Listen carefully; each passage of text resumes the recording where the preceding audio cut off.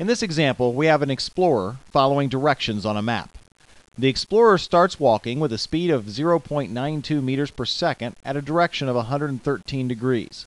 She does that for 2.3 hours. She then stops and changes direction. She now heads at a direction of 220 degrees with a speed of 0.56 meters per second, and she does that for 1.2 hours. And the question is, what's her final displacement? Now, the way this problem is set up, you might think that all we have to do is add the velocity vectors together. After all, that's what we did in the previous module. But notice what the question is asking for. It's asking for displacement, not velocity. So we have to first convert these velocity vectors to displacement vectors, then we can add them. So how do we turn these velocity vectors into displacement vectors? Well, we use equation 219.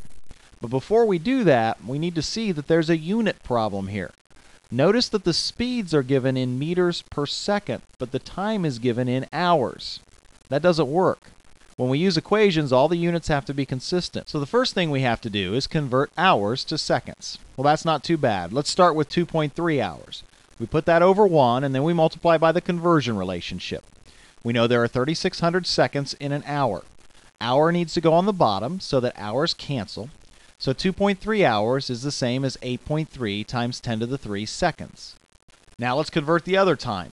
1.2 hours over 1 times 3,600 seconds over 1 hour. Once again, the hours cancel, and we're left with 4.3 times 10 to the 3 seconds. So now we have our times in seconds. Let's go ahead and put those up there. Let's replace 1.2 hours with 4.3 times 10 to the 3rd seconds, and 2.3 hours with 8.3 times 10 to the 3rd seconds. Now we're ready to use equation 2.19. We'll have to do each part of the journey separately, though, because the explorer first walks with one velocity, then turns and walks with another velocity. So on the first leg of the journey, the velocity is 0.92 meters per second at 113 degrees. So we put 0.92 meters per second in for v0. The time is 8.3 times 10 to the 3rd seconds.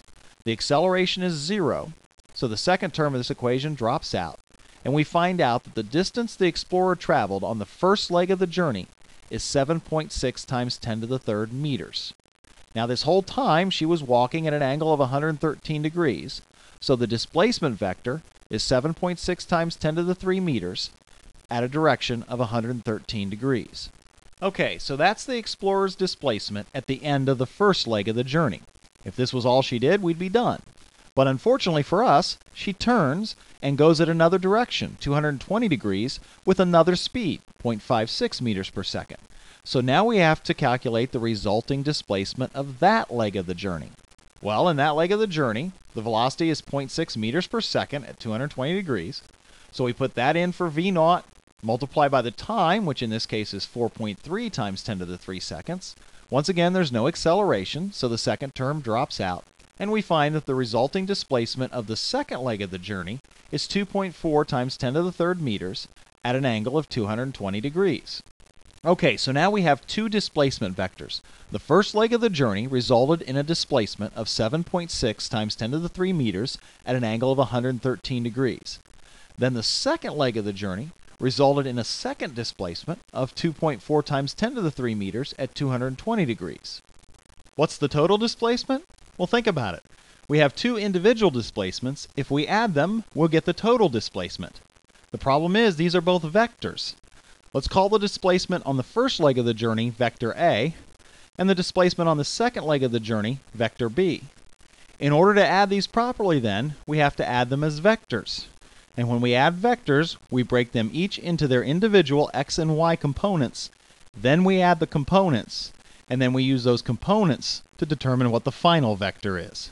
So first we'll split vector A into its components. To get the x component, we take the magnitude, and we multiply by the cosine of the angle.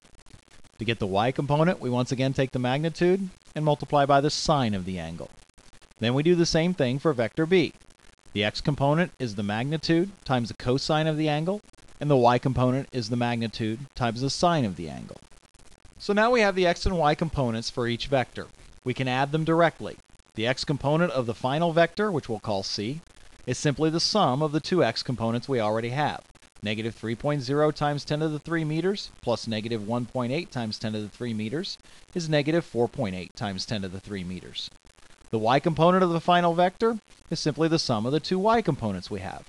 7.0 times 10 to the 3 meters plus negative 1.5 times 10 to the 3 meters. That's 5.5 times 10 to the 3 meters.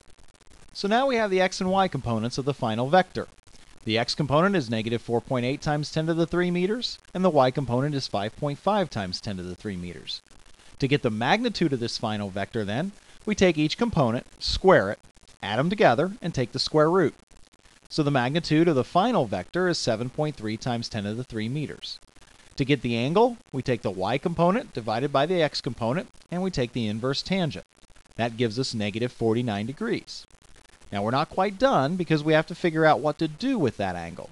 To do that, we figure out what quadrant the final vector is in. Well, to do that, we just look at the components. The x component is negative, the y component is positive. That means that this vector is in quadrant 2 of the Cartesian coordinate plane, so we have to add 180 degrees to the result of our equation for theta. So negative 49 degrees plus 180 degrees is 131 degrees. Now remember, we're adding here, so we look at decimal place. 49 goes out to the ones place. 180 is exact, so it doesn't count for significant figures. So our answer can go to the ones place, and that's why it's 131 degrees. So the final displacement vector after this explorer does both legs of the journey will be 7,300 meters at an angle of 131 degrees.